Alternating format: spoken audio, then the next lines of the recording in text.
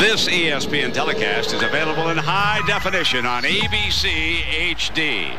Lisa Salters is standing by with Mike Leach. Let's go to Lisa. Thanks, Brent. Coach, second nationally televised night game in a row.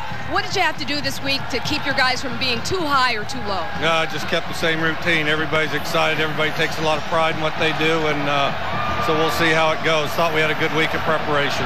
Coach, you always seem so laid back. I'm curious, what's a guy like you thinking about just moments before a kickoff of a big game like this?